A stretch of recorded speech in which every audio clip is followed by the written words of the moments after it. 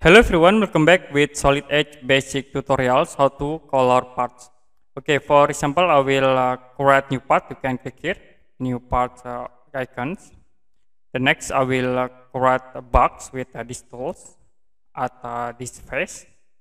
Okay, we create a simple part like a box. If you want to color these part objects, you can go to View and you can use these tools, Part Painter.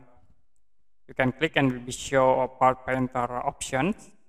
You can use select by any, by face, feature or body. In here we can use any, and you can select these objects to change into green. You can change again in here the styles. Okay, I will change to red. It will be set into red if you click these objects. You also can set selection by face. Okay, I will select at this face, and we can set into yellow in this face. Be automatically change, or you can select again at this face if it change into yellow. Okay, that's it, how to color parts in a Solid Edge. And if you have any question about this tutorial, you can comment below this video.